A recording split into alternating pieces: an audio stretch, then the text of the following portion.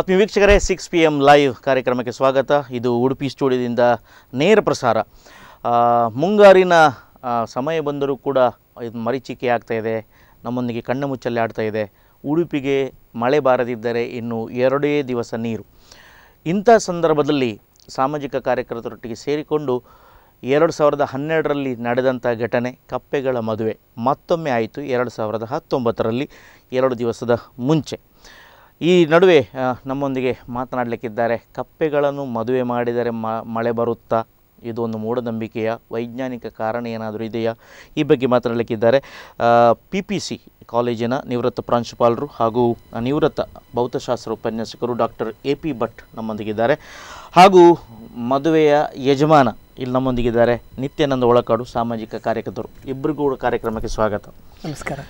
ವೈಜ್ಞಾನಿಕವಾಗಿ ಮಾತನಾಡುವ ಮೊದಲು ನಿತ್ಯಾನಂದ ಒಳಕಾಡು ಸರ್, 2012ರಲ್ಲಿ ನೀವು ಮದುವೆ ಮಾಡಿದ್ದೀರಿ, ಆಮೇಲೆ ಅದರ ನಡುವೆ ಸೀಮಂತದ ಒಂದು ಕಾರ್ಯಕ್ರಮ ಕೂಡ ಮಾಡಿದ್ದೀರಿ, ತೊಟ್ಟಿಲಿನ ಶಾಸ್ತ್ರ ಕೂಡ ಮಾಡಿದ್ದೀರಿ, ಈಗ ಪುನಃ ಮದುವೆ ಮಾಡ್ತಾ ಇದ್ದೀರಿ. ನಿತ್ಯಾನಂದ ಒಳಕಾಡು ಅವರು ಮಾಡುವಂಥ ಕಾರ್ಯಕ್ರಮಗಳಲ್ಲಿ ಪ್ರಚಾರಕ್ಕೆ ಅಥವಾ ವಿನೂತನ ಶೈಲಿಯನ್ನು ಜನರಿಗೆ ಹೇಳಿಕೊಳ್ಳಲಿಕ್ಕೆ ಇದು ಒಂದು ಮೂಢನಂಬಿಕೆ, ಇದರಿಂದ ಯಾವುದೇ ಪ್ರಯೋಜನ ಇಲ್ಲ ಅಂತ ಹೇಳಿ ಜನರ ಒಂದು ಅಭಿಪ್ರಾಯ. ಏನು ಹೇಳಲಿಕ್ಕೆ ಬಯಸ್ತೀರಿ? ಈಗ ಈ ಹಿಂದೆ ಕಪ್ಪೆಗಳ ಮದುವೆ ಮಾಡಿದ್ದೇನೆ, ಆದರೆ ಅದರಲ್ಲಿ ಪ್ರತಿಫಲವೂ ಕೂಡ ನಮಗೆ ಸಿಕ್ಕಿದೆ. ಅಂದರೆ ಮದುವೆ ಮಾಡಿ ಸಿಕ್ಕಿದ ಅಥವಾ ಕಾಕತಾಳೀಯ ಬಂದ ಅದು ನಾನು ಹೇಳಲಿಕ್ಕೆ ತಯಾರಿಲ್ಲ. ಯಾಕಂದರೆ ನಾವು ಮದುವೆ ಮಾಡಿದ ನಂತರ ಸಿಕ್ಕಿದೆ ಅಂತೂ ಗ್ಯಾರಂಟಿ.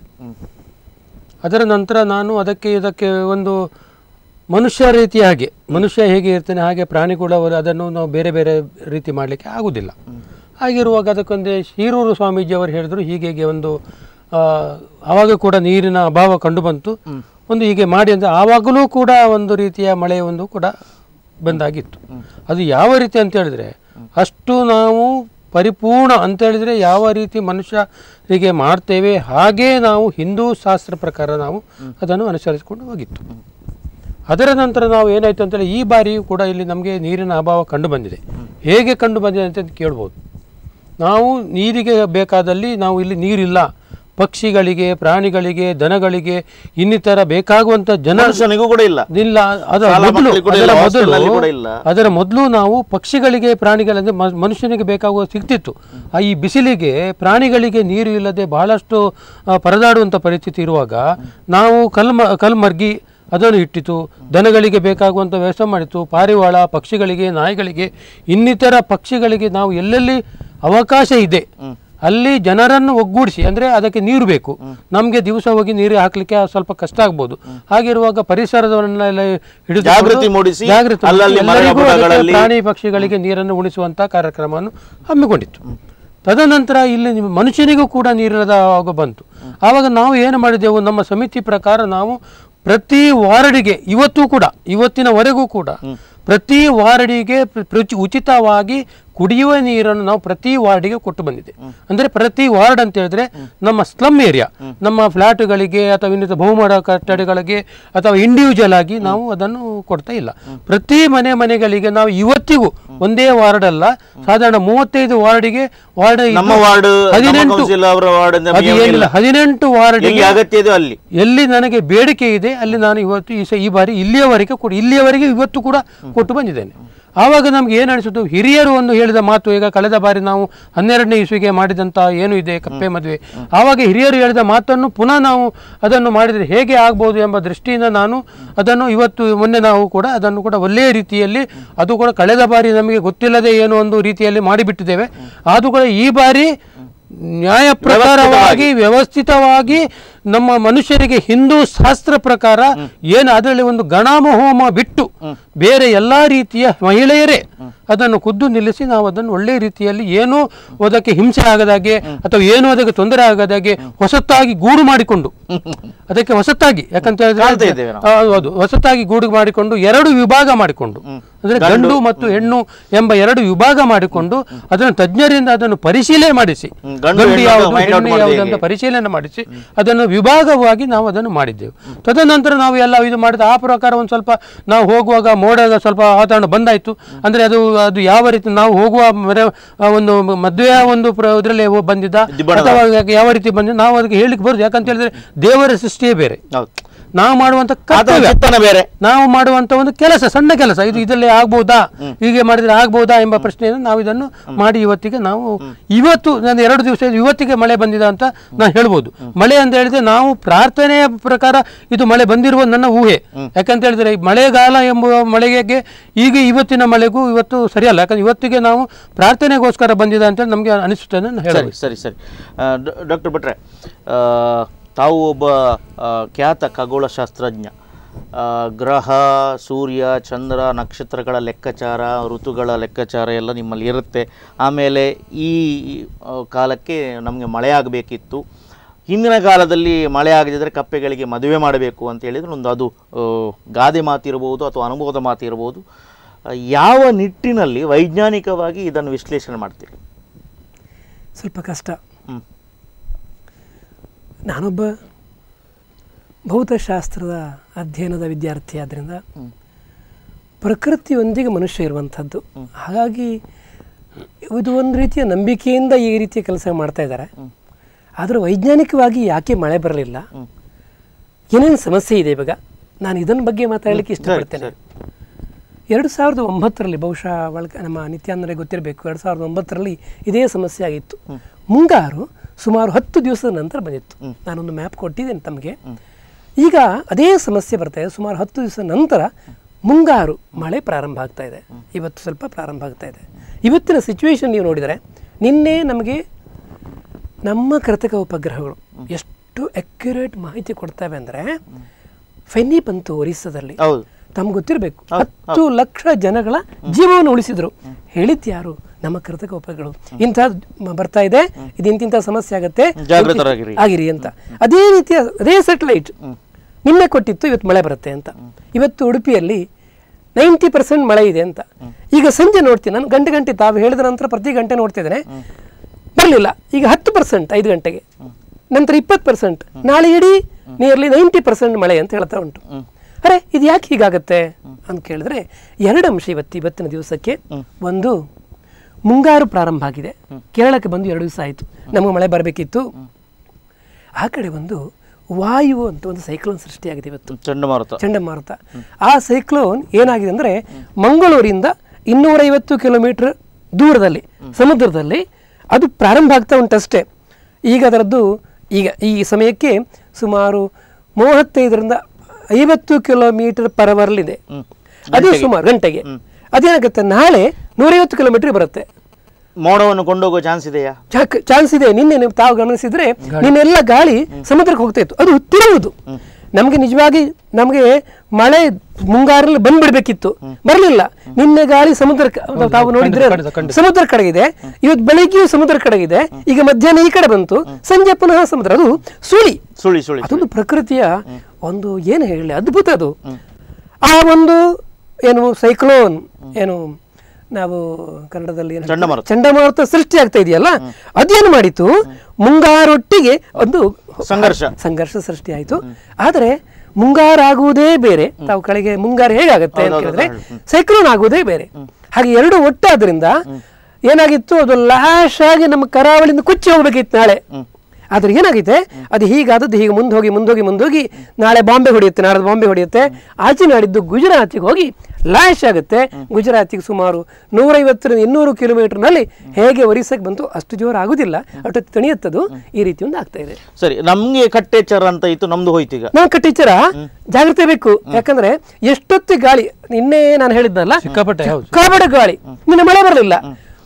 ಗಾಳಿಯ ಮುಖ ಬದಲಾವಣೆ ಆದ್ರೆ ಮತ್ತೆ ಚಾನ್ಸ್ ಆಗುವಂತ ಚಾನ್ಸ್ ಅಲ್ಲ, ಅದು ಗಾಳಿಯ ಮುಖ ಬದಲಾವಣೆ ಅಂತಲ್ಲ, ಗಾಳಿ ತಿರುಗ್ತಾರೆ, ಸುಳಿಯೋದು. ಸುಳಿಯಲ್ಲಿ ಎಷ್ಟೊತ್ತಿ ಗಾಳಿ ಸಮುದ್ರ ಕಡೆಗೆ ಇರುತ್ತೆ, ಎಷ್ಟೊತ್ತಿ ಸಮುದ್ರದಿಂದ ನಮ್ಮ ಕಡೆಗೆ ಬಂದ್ರೆ ಮೋಡನ್ನು ಕಿತ್ತುಕೊಂಡು ಬರುತ್ತೆ. ಹಾಗೆ ಇವತ್ತು ರಾತ್ರಿ ಮಳೆ ಪ್ರಾರಂಭ ಆಗುತ್ತೆ. ಈಗಿನ ಸ್ಯಾಟಲೈಟ್ ಇನ್ಫಾರ್ಮೇಶನ್ ಪ್ರಕಾರ ಯಾಕೆ ಹೀಗಾಯ್ತು ಅಂದ್ರೆ, ಸ್ಯಾಟಲೈಟ್ಗೂ ಸಹ ಆ ಒಂದು ಸೈಕ್ಲೋನ್ ಎಷ್ಟು ಇಂಟೆನ್ಸಿಟಿ ಯಾವ ಕಡೆ ಹೋಗ್ತಿದೆ ಗಂಟೆಗೆ ಸ್ಟಡಿ ಮಾಡಿ ಹೇಳಬೇಕಾಗತ್ತೆ. ಹಾಗೆ ನಮ್ಮ ವಿಜ್ಞಾನಿಗಳು ನಾವು ಹಾರಿಸಿದಂತಹ ಕೃತಕ ಉಪಗ್ರಹಗಳು ಸರಿಯಾದ ಮಾಹಿತಿಯು ಕೊಡ್ತಾ ಇದ್ದಾವೆ. ಹೇಳಿ ಆಯಿತು, ಎಚ್ಚರಿಕೆ ಕರ್ನಾಟಕಕ್ಕಲ್ಲ, ಮಹಾರಾಷ್ಟ್ರಕ್ಕಲ್ಲ, ಗುಜರಾತಿಗೆ ಎಚ್ಚರಿಕೆ ಕೊಟ್ಟಾಯಿತು. ನೋಡಿ, ಅದು ಸ್ಲಾಶ್ ಆಗಿ ಹೊಡೆಯುತ್ತೆ ನಿಮಗೆ, ಬಿ ರೆಡಿ ಅಂತ ಎಲ್ಲ ಇನ್ಫಾರ್ಮೇಶನ್ ಕೊಟ್ಟಾಯಿತು. ಈ ರೀತಿ ಆದ್ದರಿಂದ ಮುಂಗಾರು ಒಟ್ಟಿಗೆ ಇವತ್ತು ಹೆಚ್ಚು ಮಳೆ ಬಂದರೂ ಬಾರದಿರ್ಲಿಕ್ಕೆ ಕಾರಣ ಎರಡು ರೀಸನ್. ಮುಂಗಾರು ಮತ್ತು ಸೈಕ್ಲೋನ್. ಆದರೆ ಮುಂಗಾರು ಬರುತ್ತೆ, ನಿಯರ್ಲಿ 90% ಈ ವರ್ಷ ಮಳೆ ಇದೆ ಅಂತ. ಯಾಕೆ ಲೇಟ್ ಆಯಿತು, ಯಾಕೆ ಹೀಗೆ ಲೇಟ್ ಆಗುತ್ತೆ, ತುಂಬ ವಿಶ್ಲೇಷಣೆ ಮಾಡಬೇಕಾಗತ್ತೆ. ಈ ಸರಿ ಎನ್ಲಿನೋ ಇಫೆಕ್ಟ್ ಆಗಿದೆ ನಮ್ಮ ಶಾಂತ ಸಾಗರದ ತೀರಗಳಲ್ಲಿ. ಏನಂದರೆ ಈಗ ಮುಂಗಾರು ಹೇಗೆ ಸೃಷ್ಟಿಯಾಯಿತು ಕೇಳಿ, ಹೇಗೆ ಸೃಷ್ಟಿಯಾಗುತ್ತೆ ಮುಂಗಾರು? ಭೂಮಿ ಈಗ ಸೂರ್ಯ ಉತ್ತರಾಯಣದ ಎಕ್ಸ್ಟ್ರೀಮ್ ಜೂನ್ 21 ಅವನು ಆ ಕಡೆ 31 ಡಿಗ್ರಿಲಿ ಇದ್ದಾನೆ. ಹಾಗಾಗಿ ಉತ್ತರ ಉತ್ತರ ಉತ್ತರ ಬಿಸಿ ಆಗ್ತಾ ಹೋಯ್ತು, ಭೂಮಿ ಬಿಸಿ ಬಿಸಿ ಬಿಸಿ ಬಿಸಿ ಆಯಿತು. ಭೂಮಿ ಬಿಸಿ ಆಯಿತು, ಅಷ್ಟೇ ಅಂಶ ಸಮುದ್ರ ಬಿಸಿ ಆಗಲಿಲ್ಲ. ಈ ಟೆಂಪರೇಚರ್ನ ವ್ಯತ್ಯಾಸ ಸುಮಾರು 2 ಡಿಗ್ರಿ ಆದಾಗ ಏನಾಗುತ್ತೆ, ನಮಗೆ ಮಳೆ ಪ್ರಾರಂಭ ಆಗುತ್ತೆ. ಇದು ಪ್ರತಿ ವರ್ಷ ಆಗುವಂತಹ ನೀರಾವಾಗಿ ಅದನ್ನು ಕಿತ್ಕೊಂಡು ಗಾಳಿ ಏನಾಗುತ್ತೆ, ಬಿಸಿ ಆದಂತಹ ನೆಲದಲ್ಲಿ ಲೋ ಪ್ರೆಷರ್ ಅಂತ ಹೇಳ್ತೇವೆ, ಸಮುದ್ರದಲ್ಲಿ ಹೈ ಪ್ರೆಷರ್ ಇತ್ತು, ಗಾಳಿ ಅಲ್ಲಿ ನುಗ್ಗುವಾಗ ಮೋಡನ್ನು ಕಿತ್ಕೊಂಡ್ ಬರುತ್ತೆ, ಅರಬ್ಬಿ ಸಮುದ್ರದಿಂದ ಬರುವಂತಹದ್ದು. ಹಾಗೆ ನಮಗೆ ಮುಂಗಾರು ಮಳೆ ಬರ್ತಿತ್ತು. ನಮ್ಮ ಭಾಗ್ಯ, ನಮಗೆ ಹಿಮಾಲಯ, ಈ ಕಡೆ ವೆಸ್ಟರ್ನ್ ಘಾಟ್ಸ್ ಎರಡು ಇರೋದ್ರಿಂದ ದಕ್ಷಿಣ ಕನ್ನಡಕ್ಕೆ ಇಷ್ಟು ಮಳೆ, ಬೇಕಂಬಷ್ಟು ಮಳೆ, ಕಾರಣ ನಮ್ಮ ವೆಸ್ಟರ್ನ್ ನಿಲ್ತವೆ, ಆ ಕಡೆ ಹಿಮಾಲಯ ತಡೆಯುತ್ತೆ. ಹಾಗಾಗಿ ಭಾರತಕ್ಕೆ ಇದು ವರ, ಈ ಮುಂಗಾರು ಮಳೆ ಬರ್ತಿತ್ತು. ಈ ಸಾರಿ ಏನಾಯಿತು, ಈ ಪ್ರತಿ ವರ್ಷ ತಾವು ಗಮನಿಸಿದರೆ 2009 ಆಗಿದೆ, ಶಾಂತ ಸಾಗರದಲ್ಲಾಗುವಂತಹ ಎನ್ಲಿನೋ ಮತ್ತು ಅದರ ಉಲ್ಟಾ ಇಫೆಕ್ಟಿಂದಾಗಿ ಕೆಲವು ಸರಿ ಮಳೆಗಳಲ್ಲಿ ವ್ಯತ್ಯಾಸ ಆಗುತ್ತೆ. ಕೆಲವು ಸರಿ ಮಳೆ ಬರುತ್ತೆ, ಕೆಲವು ಸರಿ ಹೆಚ್ಚು ಮಳೆ ಬರುತ್ತೆ, ಕೆಲವು ಸರಿ ಮಳೆ ಬರೋದಿಲ್ಲ, ಹೀಗಿದ್ದೆಲ್ಲ ವ್ಯತ್ಯಾಸ ಆಗುತ್ತೆ.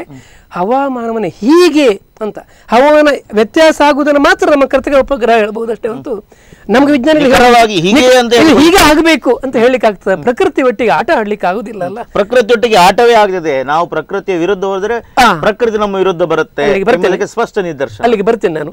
ಏನಾಯ್ತು ಈಗ ಇವ್ರು ಕೇಳ್ತಾರೆ, ಇಷ್ಟು ಟೆಂಪರೇಚರ್ ಏನು, ಸುಡು ಸುಡು ಸುಡು ಉಡುಪಿ ಸುಟ್ಟು ಹೋಗ್ತಾ ಉಂಟು, ಟೆಂಪರೇಚರ್ ಎಷ್ಟು? ರಾತ್ರಿ ನೀವು AC ಹಾಕೊಳ್ಳದೆ ಮಲಗಿದ್ರೆ, ಈ ವರ್ಷ ನೀವು AC ಹಾಕೊಂಡಿದ್ದೀರಿ, ಯಾಕಂದ್ರೆ ರಾತ್ರಿ ನಿದ್ರೆ ಬರೋದಿಲ್ಲ. ಮುನ್ ಕಾಲದಲ್ಲಿ 2 ಗಂಟೆ 3 ಗಂಟೆ ಅಂತ ತಂಪು ಗಾಳಿ ಬರ್ತಿತ್ತು, ಈ ವರ್ಷ ಬಂದಿದೆಯಲ್ಲ. ನಾವು ಮಾಡಿದ ಕರ್ಮ, ನಾವು ಏನು ಮಾಡಿದ್ದೇವೆ ನಮ್ಮ ಭೂಮಿಯನ್ನ.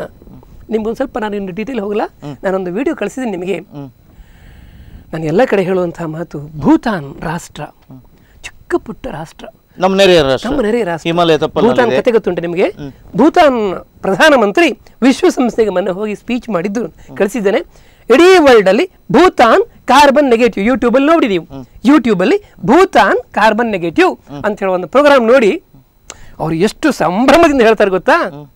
ನಿತ್ಯಾನಂದರೆ 50 ವರ್ಷದಿಂದ ಉಡುಪಿ ಹೇಗಿತ್ತು, ನಾನೀಗ ಅಡ್ಡಲಗುಡ್ಡಲ್ಲಿದ್ದೇನೆ, ಪೂರ್ತಿ ಕಾಡಂತೆದು. ಈ ಕಡೆಯಿಂದ ಕೃಷ್ಣ ಮಠದಿಂದ ನೀವು ಮಣಿಪಾಲಕ್ಕೆ ಹೋಗಾದ್ರೆ ಎಂತ ಕಾಡಿತ್ತು, ಹೋಗ್ಲಿಕ್ಕಿಲ್ಲ, ಹೆದರಿಕೆ. ದಡ್ಡಗುಡ್ಡೆ ಅಂತ ಹೇಳೋದು ಒಂದು 5 ಕಿಲೋಮೀಟರ್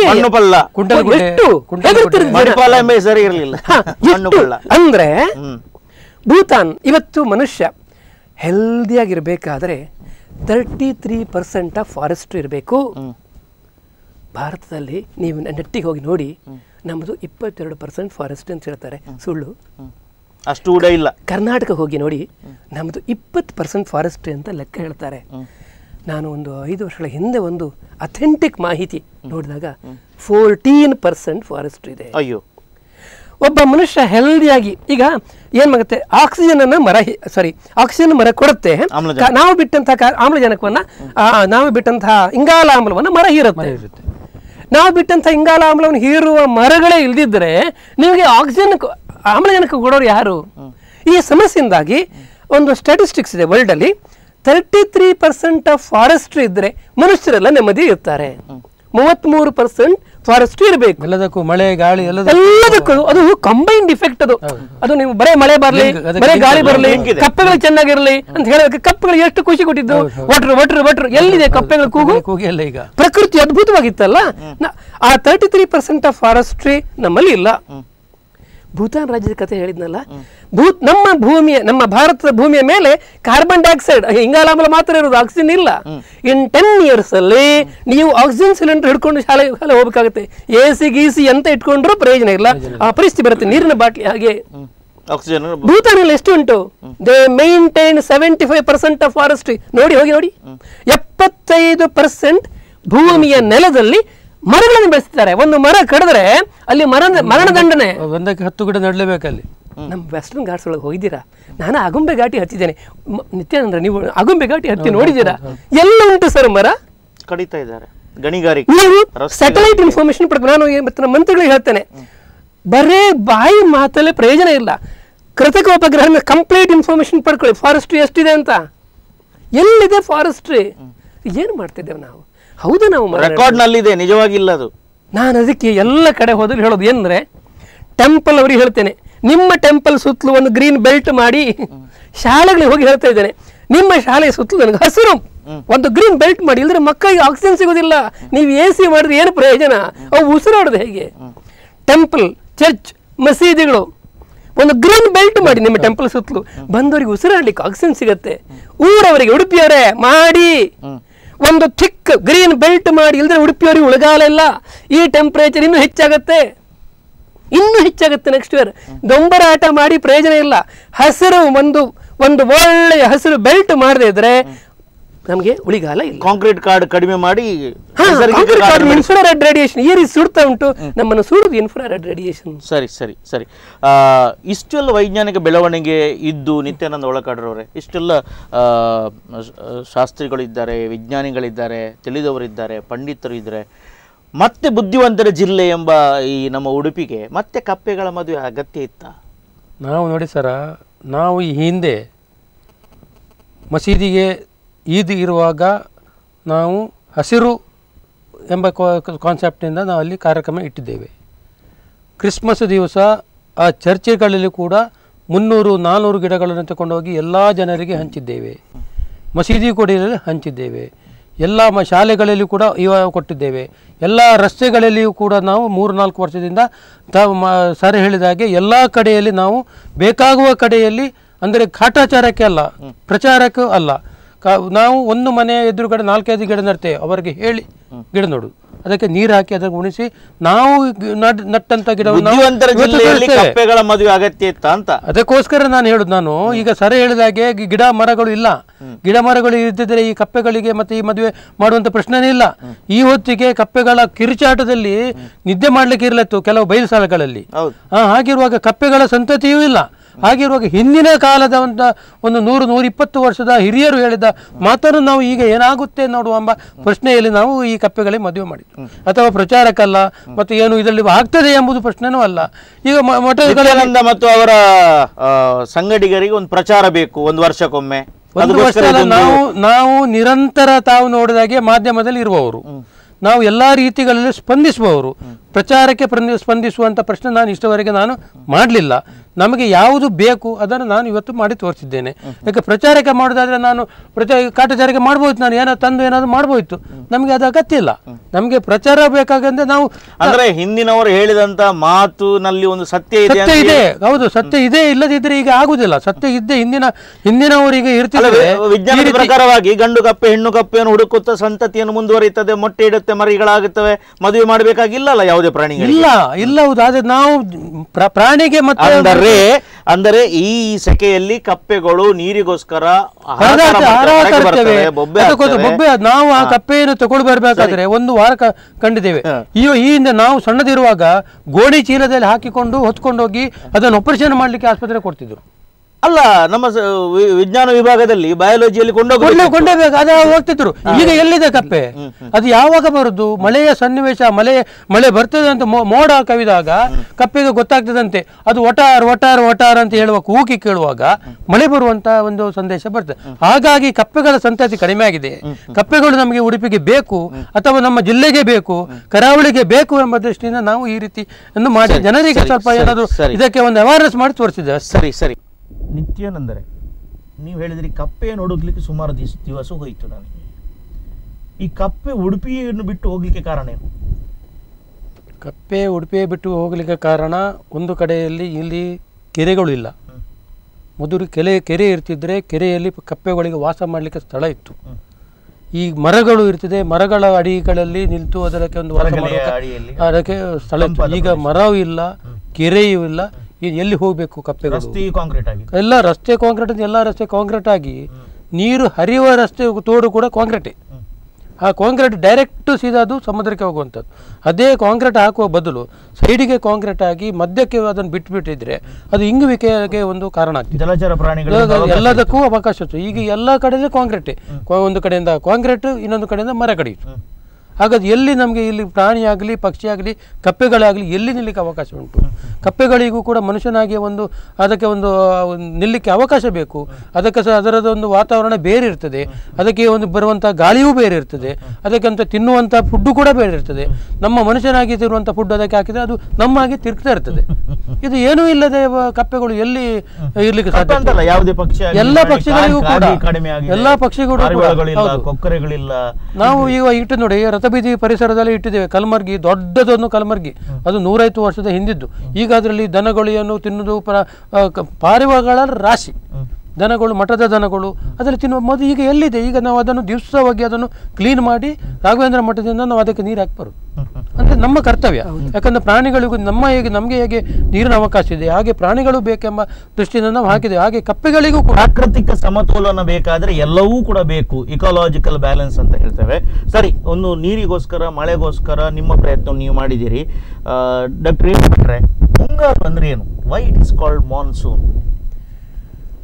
ಸೂರ್ಯನಿಂದ ಸಮುದ್ರಕ್ಕೂ ಮತ್ತು ಭೂಭಾಗಕ್ಕೂ ಒಂದೇ ರೀತಿಯ ಸೂರ್ಯಕಿರಣ ಬರ್ತಾ ಇರುತ್ತೆ. ಆದರೆ ಭೂಮಿ ಬೇಗ ಬಿಸಿ ಆಗುತ್ತೆ, ಅಂದರೆ ನೆಲ ಬೇಗ ಬಿಸಿ ಆಗುತ್ತೆ, ಸಮುದ್ರ ನೀರು ಅಷ್ಟು ಬೇಗ ಬಿಸಿ ಆಗೋದಿಲ್ಲ. ಇದು ಒಂದೇ ಕಾರಣಕ್ಕೆ ಎರಡೂ ಒಂದೇ ಸರಿ ಬಿಸಿ ಆಗೋದಿಲ್ಲ. ನೀವು ಕೇಳಿರಬೇಕು, ಲ್ಯಾಂಡ್ ಬ್ರೀಸ್ ಮತ್ತು ಸಿ ಬ್ರೀಸ್. ಕೆಲವು ಸರಿ ಹಗಲಲ್ಲಿ ಸಮುದ್ರದ ಕಡೆಯಿಂದ ಬಿಸಿ ಗಾಳಿ ಬರುತ್ತೆ, ನಂತರ ಸಂಜೆ ಹೊತ್ತಿಗೆ ನಮಗೆ ಆ ಕಡೆ ಗಾಳಿ. ಅದು ಕಾರಣ ಇಷ್ಟೇ, ಈ ಟೆಂಪರೇಚರ್ ವ್ಯತ್ಯಾಸ ಆಗೋದು ಅಥವಾ ಸೂರ್ಯನ ಬೆಳಕಿನ ಹೀಟನ್ನು ಹೀರಿಕೊಳ್ಳುವ ಆಗುವಂಥ ವ್ಯತ್ಯಾಸ. ಹಾಗೆ ನಾನು ಆಗ ಹೇಳಿದೆ ನಿಮಗೆ, ಈಗ ಉತ್ತರಾಯಣದ ಪೀಕ್ ಜೂನ್ 21ಕ್ಕೆ ಸೂರ್ಯ 23.5 ಡಿಗ್ರಿ ನಾರ್ತಿಗೆ ಹೋದ, ಲಾಂಗೆಸ್ಟ್ ಡೇ, ಕಂಪ್ಲೀಟ್ ಉತ್ತರಕ್ಕೆ ಹೋದ. ಈಗ ಆ ಉತ್ತರಕ್ಕೆ ಹೋಗುವಾಗ ಅಂದರೆ ನಮ್ಮದು ಮಾರ್ಚಿಂದ ಜೂನ್ವರೆಗೆ ನಮ್ಮ ಭಾರತದ ನೆಲ ಬಿಸಿ ಬಿಸಿ ಬಿಸಿ ಬಿಸಿ ಬಿಸಿ ಆಗ್ತಾ ಬಂತು. ನಾರ್ತ್ ಅದು ಬಿಸಿ ಆದ ಹಾಗೆ ನೆಲ ಬೇಗ ಬಿಸಿ ಆಗುತ್ತೆ. ಬಿಸಿಯಾದಂತಹ ನೆಲದಲ್ಲಿ ಒಂದು ಲೋ ಪ್ರೆಷರ್ ಸೃಷ್ಟಿಯಾಗುತ್ತೆ, ಬಿಸಿ ಗಾಳಿ ಮೇಲೆ ಹೋಗೋದ್ರಿಂದ ನ್ಯೂನತೆ ಸೃಷ್ಟಿಯಾಗುತ್ತೆ. ಆಗ ಸಮುದ್ರದಲ್ಲಿ ಅಷ್ಟು ಬಿಸಿ ಆಗಿರೋದಲ್ವಾ, ಸಮುದ್ರದ ಕಡೆಯಿಂದ ತಣ್ಣ ಗಾಳಿ ಬರೋದಕ್ಕೆ ನಾವು ಮುಂಗಾರು ಅಂತ ಹೇಳ್ತೇವೆ. ಇದು ಭಾರತದಲ್ಲಿ, ಇದು ವರ್ಲ್ಡ್ ಅಲ್ಲಿ ಹೀಗೆ ನಡೀತಾ ಇರುವಂಥದ್ದು. ಈ ಪ್ರೊಸೆಸ್ ಬಿಸಿ ಬಿಸಿ ಬಿಸಿ ಬಿಸಿ ಆಗ್ತಾ ಇರತ್ತೆ. ಆ ಗಾಳಿನ ಬರಲಿಕ್ಕೆ ಅದು ಕೇರಳದ ಕಡೆಯಿಂದ ಕೇರಳಕ್ಕೆ ಮಳೆ ಬಂತು, ಮುಂಗಾರು ಬಂತು, ಪ್ರವೇಶ ಆಯ್ತು. ಸಮುದ್ರದಿಂದ ಬರುವಂತಹ ತಣ್ಣ ಗಾಳಿ ಮಳೆಯ ನೀರಿನ ಅಂಶವನ್ನು ಹೊತ್ತುಕೊಂಡು ಬಂದು ಇಡೀ ಭಾರತಕ್ಕೆ ಚೆಲ್ಲುವುದೇ ಮುಂಗಾರು. 3 ತಿಂಗಳು ಸಮೃದ್ಧ ಇಡೀ ಏನು ಪ್ರಕೃತಿಗೆ, ಪ್ರಾಣಿಗಳಿಗೆ, ಅಲ್ಲ. ಈ ಕಳೆದ ಮಳೆಯನ್ನು ನೋಡುವ ನಾವು 2-3 ಸರಿ ದೊಡ್ಡ ನೆರೆ ಬಂತು, ಶಾಲಾ ಕಾಲೇಜುಗಳಿಗೆ ರಜೆ ಅಂತ ಸರ್ ಎಲ್ಲ ಆಯ್ತು. ಅಷ್ಟು ನೀರಿದ್ದು ಸರ್ ಈ ಬಾರಿಯ ಡಿಸೆಂಬರ್ 2018 ಡಿಸೆಂಬರ್ಗೆ ನೀರು ಕಡಿಮೆ ಆಯಿತು, ಜನವರಿ ಇಲ್ಲ. ಇದು ಹೇಗೆ? ಉಡುಪಿಯಲ್ಲಿ ಇಂಥ ಪರಿಸ್ಥಿತಿ ಮೊದಲು ಇರಲಿಲ್ಲ. ನೀವೀಗ 33 ವರ್ಷಗಳ ಕಾಲ ಶೈಕ್ಷಣಿಕ ಸೇವೆಯನ್ನು ಮಾಡಿದವರು, ವಿದ್ಯಾರ್ಥಿಗಳ ಭವಿಷ್ಯದ ಬಾಗಿಲನ್ನು ತೆರೆದವರು, ಉಡುಪಿಯಲ್ಲೇ ನಿಂತುಕೊಂಡು ಉಡುಪಿಯನ್ನ 33 ವರ್ಷಗಳಿಂದ ನೋಡ್ತಿದ್ದೀರಿ. 33 ವರ್ಷದ ಅವಲೋಕನವನ್ನು ಮಾಡಿದ್ದಾರೆ. ಈಗ ನಿತ್ಯ ಒಳಗಡೆ ಅವರು ಹೇಳಿದ್ರು, ಸಣ್ಣದಿರುವಾಗ ಹೀಗೆಲ್ಲ ಆಗ್ತಿತ್ತು, ರಥಬೀದಿಯಲ್ಲಿ ಇಷ್ಟಿಷ್ಟು ಅಕ್ಕಿಗಳು ಎಲ್ಲ ಬರ್ತಿದ್ವು.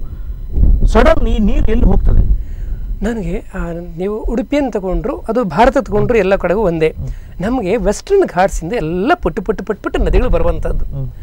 ಈ ನದಿಗಳು ಎಷ್ಟು ಪವಿತ್ರವಾದಂಥ ನದಿ ಅಂದರೆ ಕ್ವಾಲಿಟಿ ಆಫ್ ವಾಟರ್ ಹೇಳ್ತಾ ಇರೋದು ನಾನು, ಅದಷ್ಟು ಶುದ್ಧವಾದಂಥ ನೀರು. ಈ ನೀರನ್ನು ನಾವು ವಿನಿಯೋಗ ಮಾಡ್ತಾ ಇದ್ದೇವಾ? ನೀವು ಸ್ವರ್ಣ ನದಿಯನ್ನು ಉಪಯೋಗಿಸ್ತಾ ಇದ್ದೀರಿ. ನಾನು ಆಗ ಹೇಳಿದ ಹಾಗೆ ಕಟ್ಟು, ಮಳೆಗಾಲದ ಕಳೆದ ನಂತರ ಜನಗಳು ಹಳ್ಳಿಯಲ್ಲಿ ಕಟ್ಟು ಹಾಕ್ತಾ ಇದ್ರು. ಕಟ್ಟು ಹಾಕಿಬಿಟ್ಟು ಆ ನೀರನ್ನು ಶೇಖರಣೆ ಮಾಡಿ ಬೇಸಿಗೆಗಾಲಕ್ಕೆ ಯೂಸ್ ಮಾಡ್ತಾ ಇದ್ರು. ಒಂದು ಹಳ್ಳಿಯಲ್ಲಿ ಹರಿಯುವಂತಹ ನದಿಗಳಿಗೆ ಕಟ್ಟು ಹಾಕಿದರೆ ಆ ಊರಿಗೆ ಎಲ್ಲ ಬಾವಿಗಳಲ್ಲಿ ನೀರಿರುತ್ತೆ, ತೇವಾಂಶ ಉಳಿಯುತ್ತೆ, ಮಣ್ಣಲ್ಲಿ ನೀರು ಇಂಗುತ್ತೆ. ಹಾಗೆ ನೀರು ಇಂಗಿ ಅಡಿ, ಇವತ್ತು ನೀವು ಏನು ಬೋರ್ವೆಲ್ ನೀರು ತೆಗಿತಾ ಇದ್ದೀರಿ ಅದರಲ್ಲಿ ನೀರು ಶೇಖರಣೆ ಆಗ್ತಾ ಇತ್ತು, ಇಂಗು ರೀಚಾರ್ಜ್ ಆಗ್ತಿತ್ತು, ನೀರು ತುಂಬುತ್ತಿತ್ತು, ಬೇಕಾದಾಗ ನೀರು ಸಿಗ್ತಿತ್ತು. ನಮ್ಮ ಪ್ರಕೃತಿಯಲ್ಲಿ ನಮ್ಮ ಹಿರಿಯರು ಅದ್ಭುತವಾದಂತಹದ್ದು, ಒಂದಿಷ್ಟು ಬಯಲಿಗೆ ಇಷ್ಟು ಬೆಟ್ಟಿಗೆ, ಅದರ ಹಿಂದ್ಗಡೆ ಒಂದು ಕಾಡು, ಕಾಡಿಂದ ಒಂದು ಮದಗದಲ್ಲಿ ಒಂದಿಷ್ಟು ನೀರು ಸಂಗ್ರಹಣೆ, ಅದು 3 ತಿಂಗಳು ನೀರು ಸಿಗ್ತಿತ್ತು. ಆ ನೀರಿನ ಇಂಗುವಿಕೆ ವ್ಯವಸ್ಥೆಯನ್ನು ನಮ್ಮ ಹಿರಿಯರು ತುಂಬಾ ಚೆನ್ನಾಗಿ ಮಾಡಿದ್ದಾರೆ. ನಾವಿಲ್ಲಿ ಏನ್ ಮಾಡ್ತಾ ಇದ್ದೇವೆ? ನೀವು ಸ್ವರ್ಣ ನದಿಯ ನೀರನ್ನು ಎಷ್ಟು ಸ್ಟೋರ್ ಮಾಡಿದ್ದೀರಿ? ಪೂರ್ತಿ ಸಮುದ್ರ ಬಿಟ್ಟರೆ ಮಳೆಗಾಲದಿಂದ ಡಿಸೆಂಬರ್ವರೆಗೂ, ನಂತರ ನೀವು ದೊಂಬರಾಟ ಮಾಡಿದ್ರಿ, ನೀರಿಲ್ಲ. ಹೇಗೆ ಸ್ಟೋರ್ ಮಾಡಿದ್ದೀರಿ? ಯಾಕೆ ಸ್ಟೋರ್ ಮಾಡಿಲ್ಲ? ಯಾಕೆ ಪ್ಲಾನ್ ಮಾಡಿಲ್ಲ? ಎಲ್ಲಿಂದ ಪೆರಡೂರಿಂದ ಈ ಕಡೆ ನೀವು ಮಾಡಿಕೊಂಡಿದ್ದರೆ ಏನು ಉಡುಪಿಗೆ ಸಮಸ್ಯೆ ಬೇಡ, ಅದೂ ಬೇಡ. ನಮ್ಮ ಪೇಜಾವರ ಕಿರಿಯ ಯತಿಗಳು ಒಂದು ಪ್ಲ್ಯಾನ್ ಮಾಡಿ ಕೊಟ್ಟಿದ್ರು. ಇದೇ ಮಣಿಪಾಲದ ಗುಡ್ಡೆಯಿಂದ ಒಂದು ಆ ಕಡೆ ಇಂದ್ರಾಳಿ ಅಂತ, ಇಂದ್ರಾಳಿ ದೇವಸ್ಥಾನದಲ್ಲಿ ಒಂದು ನೀರಿನ ತೊರೆ ಇದೆ, ಆ ಕಡೆ ಸಗ್ರಿ ಅಂತ ರಸ್ತೆಯಿಂದ ಆ ಕಡೆ 2 ನೀರಿನ ತೊರೆಗಳಿದ್ದಾವೆ. ಮಾರ್ಚ್ ಏಪ್ರಿಲ್ ವರೆಗೂ ಒಳ್ಳೆ ನೀರು ಬರುತ್ತೆ. ಅದಕ್ಕೆ ನಾವು ತೋಡು ಅಂತ ಹೇಳ್ತಾರೆ. ಈಗ ಕಲಸಂಗ ತೋಡಿ ನೀರು ಬರ್ತಾ ಇತ್ತಲ್ಲ, ಮೊನ್ನೆ ಮೇವರೆಗೆ ನೀರು ಎಲ್ಲಿದ್ದು ಅಲ್ಲಿದು. ಅಂಥ ನೀರನ್ನ ವಿನಿಯೋಗ ಮಾಡಿದ್ದೀರಾ? ನಿಮ್ಮ ಹತ್ರ ಪ್ಲಾನಿಂಗ್ ಇದೆಯಾ? ನೀವು ಇಷ್ಟು ಒಳ್ಳೆ ಜಲವನ್ನ ಉಪಯೋಗಿಸೋದ್ರ ಬಗ್ಗೆ ಪ್ಲಾನಿಂಗ್ ಮಾಡದೆ ಇಲ್ಲಿ ನೀರಿಲ್ಲ ಅಂತ ಹೇಳಿದ್ರೆ ಭೂಮಿಯಲ್ಲಿ ನೀರು ಹಿಂಗಬೇಕು. ಅಡಿಯ ಪದರದ ಈಗ ಎಲ್ಲರೂ ಇವತ್ತು ಏನು ಮಾಡಿದ್ದಾರೆ, ಬೋರ್ವೆಲ್ ಹಾಕಿದ್ದಾರೆ. 10 ವರ್ಷ ಸರ್ ಉಡುಪಿಯಲ್ಲಿ ಬೋರ್ವೆಲ್ ಎಲ್ಲ ಒಣಗಿ ಹೋಗ್ಬಿಡುತ್ತೆ. ಈಗಲೇ ಒಣಗಿ ಹೋಗಿ ಆಯ್ತು. ತಾವು ಮುಂಗಾರಿನ ಬಗ್ಗೆ ಹೇಳ್ತಿದ್ರಿ, ಉಡುಪಿಯ ಬಗ್ಗೆ ಹೇಳ್ತಿದ್ರಿ. ನಮಗೆ ಒಂದು ವಿಷನ್ ಇಲ್ಲ ಅಂತೇಳಿ, ನಮ್ಮ ನಾಯಕರಿಗಾಗಲಿ ಅಥವಾ ನಮ್ಮನ್ನು ಆಳುವಂಥ ಆಡಳಿತ ಪಕ್ಷಕ್ಕಾಗಲಿ ಒಂದು ವಿಷನ್ ಇಲ್ಲ ಅಂತೇಳಿ. ನಿತ್ಯಾನಂದ ಸರ್, ಪ್ರತಿ ಸಂದರ್ಭದಲ್ಲಿ ತಾವು ವಿನೂತನವಾದಂಥ ಪ್ರತಿಭಟನೆಯನ್ನು ಮಾಡ್ತೀವಿ. ಈ ಪ್ರತಿಭಟನೆಯಿಂದಾಗಿ ಎಷ್ಟೋ ಕೆಲಸಗಳು ಆಗದ್ದು ಆಗಿದೆ. ಅದಕ್ಕೆ ಸ್ಪಷ್ಟವಾದಂಥ ಉದಾಹರಣೆಗಳು ಎಷ್ಟೋ ಇವೆ. ಆದರೆ ಇದರಲ್ಲಿ ತಾವು ಈ ಬಾರಿ ಹಿಂದೂ ಧರ್ಮದ ಪ್ರಕಾರ, ಧಾರ್ಮಿಕ ನೀತಿ ವಿಧಿವಿಧಾನದ ಪ್ರಕಾರ ಮದುವೆಯನ್ನು ಮಾಡಿದ್ದೀರಿ. ಇದು ಎಷ್ಟೋ ಮಂದಿಗೆ ಬೇಸರ ಆಗಲಿಕ್ಕೆ ಕಾರಣ ಆಗಿದೆ. ಒಂದು ಅವಹೇಳನ ಮಾಡಿದ್ದೀರಿ ಧರ್ಮಕ್ಕೆ. ಒಂದು ಧರ್ಮಕ್ಕೆ ಅವಹೇಳನ ಆಗುವಂಥದ್ದು ಪ್ರಶ್ನೆನೇ ಇಲ್ಲ. ಈಗ ಮದುವೆ ಎಂಬುದು ಸರ್ವಧರ್ಮಕ್ಕೂ ಎಲ್ಲ ಮದುವೆ ಅಂತ ಇರ್ತದೆ. ಆದರೆ ನಾವು ಹಿಂದೂಗಳ ಪ್ರಕಾರ ಎಲ್ಲದೂ ಒಂದು ಪ್ರಾಣಿ ಅಥವಾ ಒಂದು ಮನುಷ್ಯನ ಒಬ್ಬನಿಗೆ ಎಲ್ಲ ಜಾತಿಯ ನೀತಿ ನಿಯಮವನ್ನು ಮಾಡಲಿಕ್ಕೆ ಆ ಜಾಗದಲ್ಲಿ ಆಗುವುದಿಲ್ಲ. ಅದು ನಾವು ಯಾವಾಗ ನಾವು ಹಿಂದೂ ಈಗ ಅಂದರೆ ಹಿಂದೂ ರಾಷ್ಟ್ರ, ವೈವಾಹಿಕ ಧಾರ್ಮಿಕ ಪದ್ಧತಿ ಇರುವುದು ಮನುಷ್ಯರಿಗೆ ಕಪ್ಪೆಗಳಲ್ಲ. ಅಲ್ಲ, ಮನುಷ್ಯನಿಗೂ ಪ್ರಾಣಿಗೂ ಕಪ್ಪೆಗಳ ಅಂತ ಹೇಳಲಿಕ್ಕೆ ಬರುವುದಿಲ್ಲ. ಅದು ಮನುಷ್ಯ ಬೇರೆ ಅಲ್ಲ, ಪ್ರಾಣಿ ಬೇರೆ ಅಲ್ಲ. ಮನುಷ್ಯನಿಗೆ ಇರುವ ಹಾಗೆ ದೇವರ ಸೃಷ್ಟಿ ಎಲ್ಲ ಮನುಷ್ಯನಿಗೂ ಇರುವಂತ ಹೊಟ್ಟೆ ತಿನ್ನಲಿಕ್ಕೆ ಪ್ರಾಣಿಗಳೂ ಇದೆ. ಹಾಗಿರುವಾಗ ನಾವು ಅದನ್ನು ಭೇದ ಮಾಡಲಿಕ್ಕೆ ಇಲ್ಲ. ಹಾಗಿರುವಾಗ ನಾವು ಪ್ರಯತ್ನ ಪಟ್ಟಿದ್ದೇನಂತ ಹೇಳಿದ್ರೆ ಅಷ್ಟು ಸೂಕ್ಷ್ಮವಾಗಿ ಜಾಗ್ರತೆಯಿಂದ, ಯಾಕಂತ ಹೇಳಿದ್ರೆ ನಾವು ನೋಡಿ ಮೆರವಣಿಗೆ ಮಾಡುವಾಗ ಅದೇ ರೀತಿಯಲ್ಲಿ ಒಳ್ಳೆ ರೀತಿಯಲ್ಲಿ ಮೆರವಣಿಗೆ ಮಾಡಿ ಹೂವಿನ ಅಲಂಕಾರದೊಂದಿಗೆ ಮಾಡಿದ್ದೇವೆ. ವಾದ್ಯಗಳ ಗೋಷ್ಠಿ, ಅದು ಕೂಡ ಪ್ರಕೃತಿಗೆ ವಿರೋಧವಾದಂತಹ ಹೊಗೆ ಉಗುಳುವ ಯಂತ್ರ ಇಲ್ಲ. ಸೈಕಲ್, ವಾದ್ಯ, ನಾಸಿಕ್ ಬ್ಯಾಂಡು, ಗರ್ನಲು, ಮಹಿಳೆಯರ ಕಳಸ ಕನ್ನಡಿ ಹಿಡಿದು ಹೋಗುವಂಥದ್ದು 2 ಗಂಡು ಮತ್ತೆ ಹೆಣ್ಣುಗಳ ಪಾರ್ಟಿ, ಮತ್ತೆ ಶೋಭಾನ ಹಾಡುಗಳು, ಮತ್ತೆ ಅವರಿಗೆ ಕಾಲು ಉಂಗುರ, ಮತ್ತೆ ಅದಕ್ಕೆ ಕರಿಯಮಣಿ, ಏನೇನು ಶಾಸ್ತ್ರ ಪ್ರಕಾರ ಇದೆ ಅದೇ ರೀತಿ ಕ್ರಮಬದ್ಧವಾಗಿ ಮಹಿಳೆಯರೇ ಮಾಡಿದಂಥ ನಿದರ್ಶನ ಇದರಲ್ಲಿದೆ. ಇದರಲ್ಲಿ ಯಾವ ರೀತಿಯೂ ಯಾರು ಅವಹೇಳನ ಮಾಡಲಿಕ್ಕೆ ಆಗುವುದಿಲ್ಲ. ಮಾಡಿದ್ರೆ ಅದನ್ನು ಒಪ್ಪುವವರು ಯಾರು ಇರುವುದಿಲ್ಲ. ಇದನ್ನು ನೋಡಿದವರು ಈ ಪ್ರಕಾರ ಮದುವೆ ಆಗತ್ತೆ, ಈ ಪ್ರಕಾರ ಶಾಸ್ತ್ರೋತ್ತರಗಳು ಇರ್ತವೆ ಎಂಬುದನ್ನು ಒಂದು ರೀತಿಯ ಪಾಠ. ಮತ್ತೆ ನಾವು ಯಾರು ನೋಡಿದ್ದಾರೆ? ಈಗ ನಾನು ಕೂಡ ನೋಡ್ಲಿಲ್ಲ. ನಾವು ಈಗ ನಾನು ಮದುವೆ ಆಗಲಿಲ್ಲ. ಮದುವೆ ಆಗದಿದ್ದರೂ ಕೂಡ ನಾನು ಈ ರೀತಿಯ ನಾನು ನೋಡಲಿಲ್ಲ. ನನಗೆ ಅದೆಲ್ಲ ಬಂದ ಸಾರ್ವಜನಿಕರು ಬಂದವರೇ ಇದಕ್ಕೆ ಬೇಕಾಗುವಂಥ ವ್ಯವಸ್ಥೆಯನ್ನು ಮಾಡಿದವರು.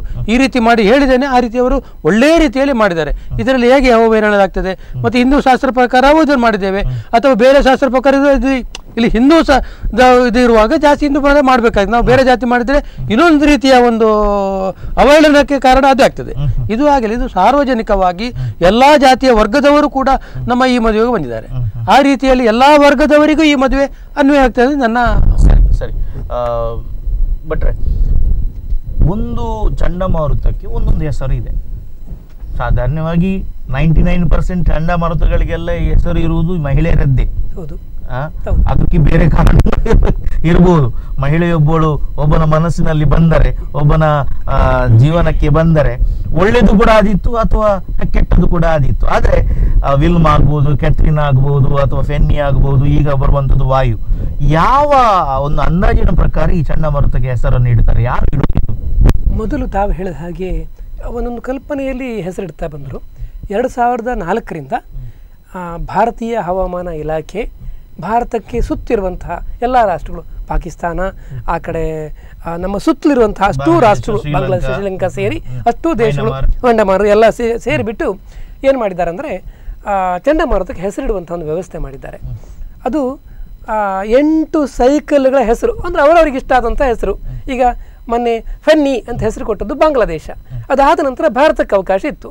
ಭಾರತದವರು ಅಗ್ನಿ, ವಾಯು, ಮತ್ತು ಜಲ ಹೀಗಿದೆ, ಆಕಾಶ ಈ ರೀತಿ ಹೆಸರು ಕೊಟ್ಟಿದ್ದಾರೆ. ಆ ಹೆಸರನ್ನು ಮೊದಲೇ ಕೊಡಬೇಕು. 2004ರ ಒಪ್ಪಂದ ಪ್ರಕಾರ 8 ಹೆಸರನ್ನು ಮೊದಲು ಕೊಡಬೇಕು.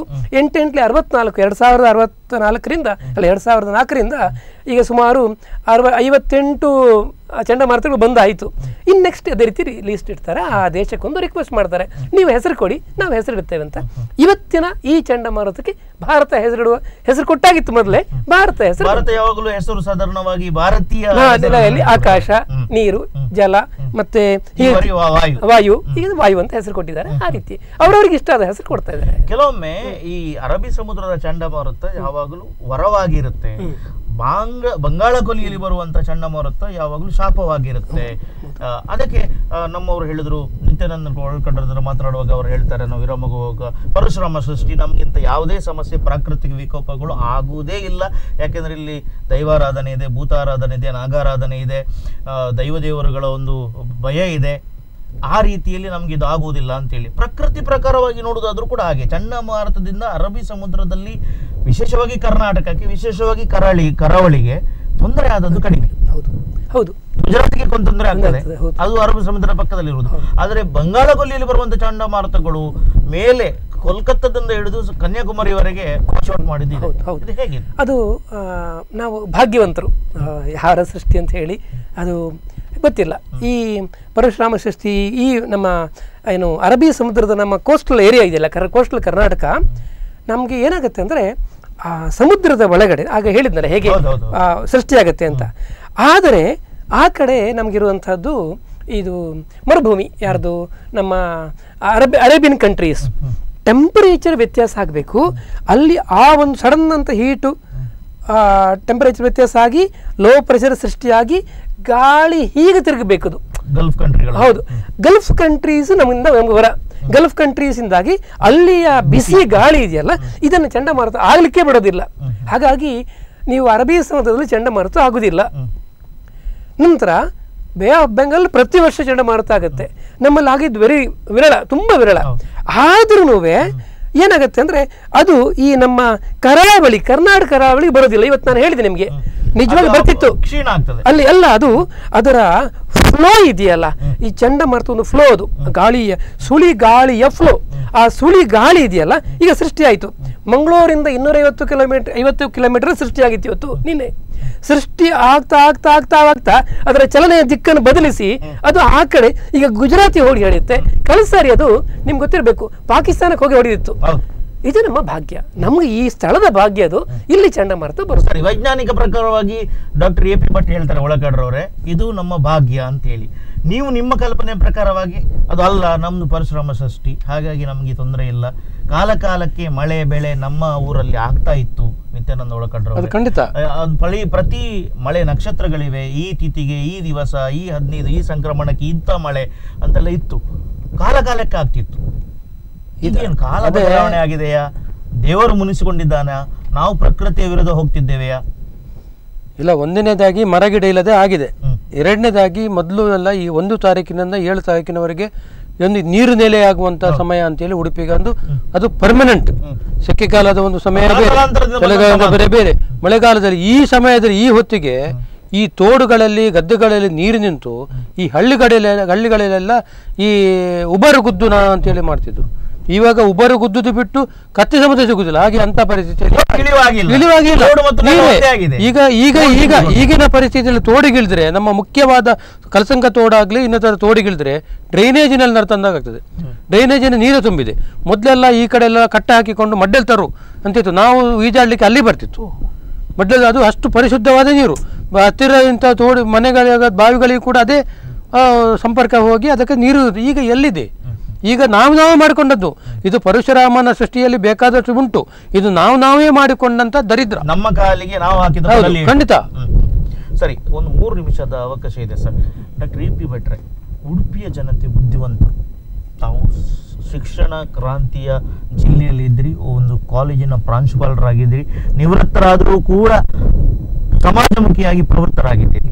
ಉಡುಪಿಯ ಜನತೆಗೆ ನಮ್ಮ ಮಾಧ್ಯಮದ ಮೂಲಕ ಈ ಬಾರಿಯ ಮಳೆ, ಈ ಬಾರಿಯ ನೀರು ಒಂದು ವೇಳೆ ಆರಂಭವಾಯಿತು ಅಂತ ಹೇಳಿದ್ರೆ ಯಾವ ರೀತಿಯಲ್ಲಿ ಸಂದೇಶ ಕೊಡ್ತಿದ್ದೀವಿ ನೀರಿನ ಈ ಒಂದು ಜಾಗೃತಿಯಲ್ಲಿ? ಒಂದು ಎಚ್ಚರಿಕೆ ಕರೆಗಂಟೆ ಇದು ನೋಡಿ. ಸುಮಾರು 10-12 ದಿವಸ ಲೇಟ್ ಆಯಿತು. ಪ್ರತಿ ದಿವಸ ಇನ್ನು 2 ದಿವಸ ನೀರುಂಟು, ಇನ್ನು 1 ದಿವಸ ನೀರುಂಟು, ಹೊಳೆಯಲ್ಲಿ ನೀರಿಲ್ಲ ಅಂತ ಹೇಳ್ತಿದ್ರಿ. ನಿಮಗೆ ಇದು ಪ್ರತಿ ವರ್ಷ ಬರುವಂಥ ಅನುಭವ. ಈ ಸರಿ ಅಂತೂ 12 ದಿವಸ 13 ದಿವಸ ನಾಳೆ ಮಳೆ ಬರುತ್ತೆ, ಮಳೆ ಬಂದೇ ಬರುತ್ತೆ, ಸ್ವಲ್ಪ ಆದರೂ ಮಳೆ ಬರುತ್ತೆ, ನೀರು ಸಿಗತ್ತೆ. ಆದರೆ ಇಲ್ಲಿ ನೀವು 5 ಕಿಲೋಮೀಟರ್ ವ್ಯಾಪ್ತಿ 5-10 ಕಿಲೋಮೀಟರ್ ವ್ಯಾಪ್ತಿಯಲ್ಲಿ ಸುತ್ತಲೂ ಮಳೆ ಬಂದರೂ ಉಡುಪಿ ಸಿಟಿಯಲ್ಲಿ ಮಳೆ ಬರೋದಿಲ್ಲ. ಅಬ್ಸರ್ವ್ ಮಾಡಿದ್ದೀರಾ ನೀವು? ಇನ್ಫ್ರಾರೆಡ್ ರೇಡಿಯೇಷನ್ ವಿಪರೀತ ಕಾಂಕ್ರೀಟ್ ಕಾಡು ಮಾಡಿದ್ದೀರಿ. ದಯವಿಟ್ಟು ಗ್ರೀನ್ ಬೆಲ್ಟ್ ಸೃಷ್ಟಿಸಿ. ಇಲ್ಲಿ ಪಕ್ಷಿಗಳಿಗೆ ಪ್ರಾಣಿಗಳು ನೆಲೆ ನಿಲ್ಲುವ ಹಾಗಿದ್ದ ವಾತಾವರಣ ಸೃಷ್ಟಿಸಿ, ಗ್ರೀನರಿ ಸೃಷ್ಟಿಸಿ, ನೀರು ಒಳ್ಳೆಯ ನೀರಿಗೆ ಬೇಕಾದಂಥ ನೀರು ಇಂಗುಗುಂಡಿ, ಈಗ ಇಲ್ಲಿಯ ಸರೋವರಗಳನ್ನು, ಇಲ್ಲಿಯ ಹೊಳೆಗಳನ್ನು ಹೂಳೆತ್ತಿ ಆ ತೋಡುಗಳು ಬಯಲುಗಳನ್ನು ಉಳಿಸಿ. ಇಲ್ಲದ್ರೆ ಇದು ಬೆಂಕಿಯ ಕಾಡಾಗತ್ತೆ, ಉಡುಪಿ ಉಳಿಯೋದಿಲ್ಲ. ಸರಿ ಸರಿ. ನಿತ್ಯಾನಂದ ಒಳಕಡ್ರವ್ರೆ, ಈಗ ನಿಮ್ಮ ಕಪ್ಪೆಯ ಮದುವೆಯಿಂದ ಮಳೆ ಆರಂಭವಾಯಿತು ಅಂತೇಳಿ ಒಪ್ಕೊಳ್ತೀರಾ, ಅಥವಾ ದೇವರು ಉಡುಪಿ ಜನತೆಯ ಪ್ರಾರ್ಥನೆಯನ್ನು ಕೇಳಿದ್ರು ಅಂತ ಹೇಳ್ಕೊಳ್ತೀರಾ, ಅಥವಾ ಪ್ರಕೃತಿ ಯಾವಾಗಲೂ ಋಣವನ್ನು ಇಟ್ಟುಕೊಳ್ಳುವುದಿಲ್ಲ, ಕೊಡುವುದನ್ನು ಕೊಟ್ಟೇ ಕೊಡುತ್ತೆ? ನಾನು ಕಪ್ಪೆಗೆ ಮದುವೆ ಮಾಡಿ ಮಳೆ ಬಂದಿದೆ ಅಂತ ನಾನು ಹೇಳಿಕ್ಕೆ ಬಯಸುವುದಿಲ್ಲ. ಯಾಕಂತ ಹೇಳಿದ್ರೆ ಅದು ದೇವರ ಮೇಲೆ ಇರುವಂತದ್ದು. ದೇವರು ಯಾವಾಗ ಇಲ್ಲಿ ನೀರು ಕೊಡ್ತಾನೆ ಆ ರೀತಿ ಯಾವುದನ್ನು ನಾವು ಪಡ್ಕೊಳ್ಬೇಕಾಗ್ತದೆ. ಆ ರೀತಿ ನಮ್ಮ ಏನು ಅಂತ ಹೇಳಿದ್ರೆ ನಾವು ಹೀಗೆ ಮಾಡಿ ಬಂದಿತ್ತು ಅಂತ ಹೇಳಿ ನಮ್ಮ ನಾವೊಂದು ಮಾಡಿದ ಕರ್ತವ್ಯಕ್ಕೆ ಆಗಿರ್ಬೋದು ಎಂಬ ಒಂದು ಆಸೆ ಅಷ್ಟೇ. ನಾವು ಅದನ್ನು ನಮ್ಮಿಂದಲೇ ಬಂದಿದೆ ಅಂತ ಬಯಸುವುದಿಲ್ಲ. ನಮಗೆ ಬಂದ್ರೆ ಈಗ ಆಗ್ಬಹುದು ಅಂತ ನಮಗೆ ವಿಶ್ವಾಸ ಇದೆ, ಆಸೆ ಇದೆ. ಆಗಿರ್ಬೋದು ನಮ್ಮ ಆಸೆ. ಈಗ ನೋಡಿ ಇವತ್ತು ಬಂದಿದೆ, ಇನ್ನು ಸಾರ ಹೇಳಿದಾಗೆ ಇವತ್ತು ರಾತ್ರಿ ಬರ್ತದೆ, ನಾಳೆಯಿಂದ ಫುಲ್ ಬರ್ತದೆ, ಚಂಡಮಾರುತ ಇದೆ ಅಂತೇಳಿ ಹವಾಮಾನ ಇಲಾಖೆ ಹೇಳಿದೆ. ಹಾಗೆ ಯಾವ ರೀತಿ ಅಂತೇಳಿ ನಾವು ಇನ್ನು ಉಳಿದು ನೋಡ್ಬೇಕು. ಜನರಿಗೆ ಸಾರ ಹೇಳಿದಾಗೆ ಗಿಡಗಳನ್ನು ನಡಿರಿ, ಬೇಕಾಗುವಂತ ಇಲ್ಲಿ ನಮಗೆ ಮಳೆ ಗಾಳಿ ಬೆಳಕಿಗೆ ಬೇಕಾಗುವಂತ ಇಲ್ಲಿಗೆ ಬೆಳಕು ತರಲಿ ಎಂಬ ಆಶಯವಾದವನ್ನು ನಾನು ಹೇಳಬಯಸ್ತೇನೆ. ಸರಿ, ನಮ್ಮ ಸ್ಟುಡಿಯೋಗೆ ಬಂದು ವೈಜ್ಞಾನಿಕವಾಗಿ ಮುಂಗಾರು ಅಂದರೆ ಏನು, ಯಾವ ಕಾಲಕ್ಕೆ ಅದು ಆರಂಭವಾಗುತ್ತೆ, ಹೇಗೆ ಮಳೆ ಬರುತ್ತೆ, ಈ ಚಂಡಮಾರುತಕ್ಕೆ ಯಾವ ರೀತಿಯ ಹೆಸರನ್ನು ಇಡ್ತಾರೆ, ಇದು ಎಷ್ಟನೇ ಹೆಸರು, ವಾಯು ಎಂಬ ಚಂಡಮಾರುತ ಭಾರತ ಇಟ್ಟಂತ ಹೆಸರು, ಹೀಗೆ ತಾವು ಹೇಳಿಕೊಟ್ರು. ನಮ್ಮ ನಿವೃತ್ತ ಭೌತಶಾಸ್ತ್ರ ಉಪನ್ಯಾಸಕರು ಮತ್ತು PPC ಕಾಲೇಜಿನ ಪ್ರಾಂಶುಪಾಲರು ನಮ್ಮೊಂದಿಗಿದ್ದಾರೆ ಡಾಕ್ಟರ್ AP ಭಟ್ ಮತ್ತು ಸಾಮಾಜಿಕ ಕಾರ್ಯಕರ್ತ ನಿತ್ಯಾನಂದ ಒಳಕಡು. ತಾವು ಇಬ್ಬರೂ ಕೂಡ ತಮ್ಮ ತಮ್ಮ ನೆಲೆಯಲ್ಲಿ ತಮ್ಮ ಒಂದು ಅಭಿಪ್ರಾಯವನ್ನು ಹಂಚಿಕೊಂಡಿದ್ದೀರಿ.